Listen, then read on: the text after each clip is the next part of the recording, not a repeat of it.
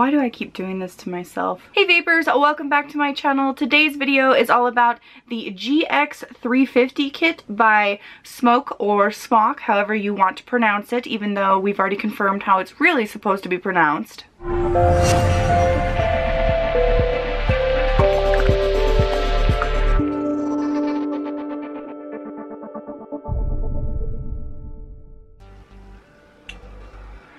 Alright guys, yes, today that is what we're looking at. I don't know why I keep doing this. The TiaVapes tank line is a lot of vapor for me, and this one comes with which one? The Cloud Beast. The TiaVapes Cloud Beast, I believe. So here it is. This takes 4 18650 batteries. They're sold separately, but it also can do 2. There's a do not eat packet in here. Don't eat that. Here's the mod. It's relatively big, kind of like the size of the Wismic Rouleau. Underneath that, you have all the goodies. You have a battery warning card. You have an authenticity card, quality control card, and a user's manual. Then here is the tank. You have a micro USB cord that's used for upgrading the firmware only. And then you have some extra O-rings, a tank band, another do not eat packet, another tank band, and then an extra coil. So it comes with the V8-T8 and V8-Q4. So the T8 has 8 coils and the Q4 has 4 coils, as my understanding. Here's the V8-4 coil.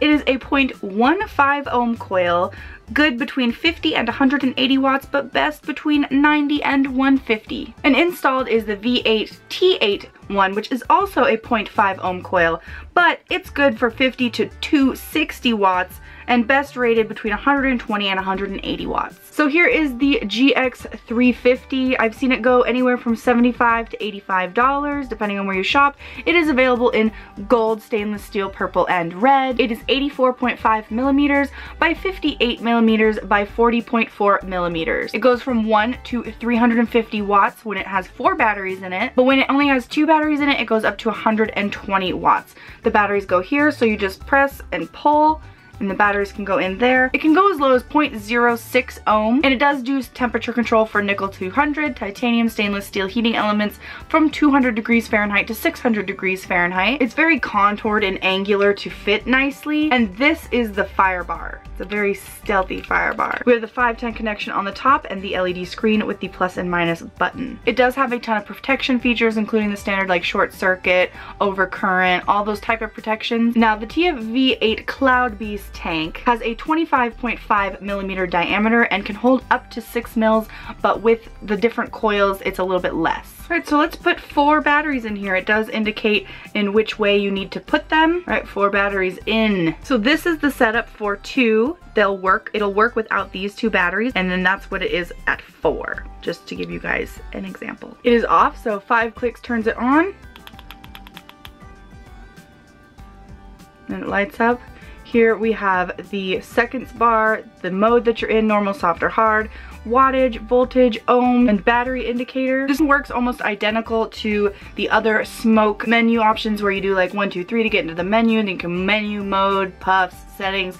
It works just the same as like the Alien Baby, all of those. So I'm going to fill it, and this is the swivel top. So you open it like that and fill. And I filled this tank to the brim because I know these TiaVapes tanks are juice guzzlers. So I'm gonna let that wick up. 5 clicks to the fire bar locks the device.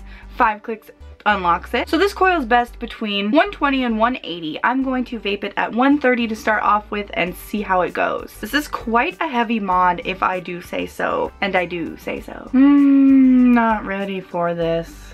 Let's go.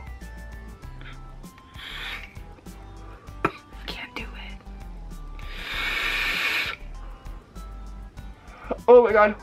Clouds, bitch. Woo! Jeez, that's like quick to vape. Like click to vape. It's right there. That was a 1.1 second like squeeze on the fire bar because that's all this bitch can handle at 130 watts with a octuple coil in there. Oh my god. That was 1 second. That was 1 second. Jeez, and you see all of that vapor? I can't imagine the people out there that say they vape this for like 7 seconds on average. That's insane.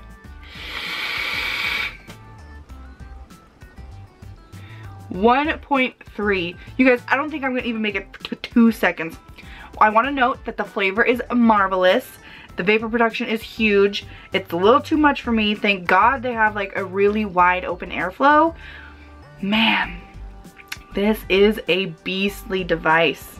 And did I mention how heavy it is? I want to say this feels heavier than the mod I looked at earlier this week that had 5 18650s in it. 1.4, we're moving up. Ooh, man. Maybe I shouldn't have put a 3 nic in this because I'm feeling it way more than I would if it was in like my Cup D. Like feeling the nicotine buzz. Okay, I'll do a couple more vapes. Wow, that's crazy. Who vapes on this on the regular? Who vapes this setup on the regular? Let me know. That's it for the video. I can't take much more of this.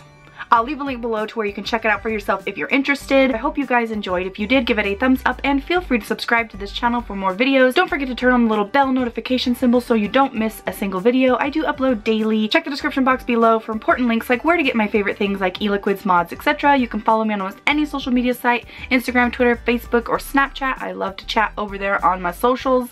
Links will be below for those. One more thing before you go, if vaping is something you're passionate about, please join CASA.org and learn how you can fight for your right to vape. It's really important in the USA right now to call and urge your state representative to support the Cole Bishop. HR 1136, all that good jazz. Fight for your right to vape. So as always, I'm Tia and thank you so much for watching.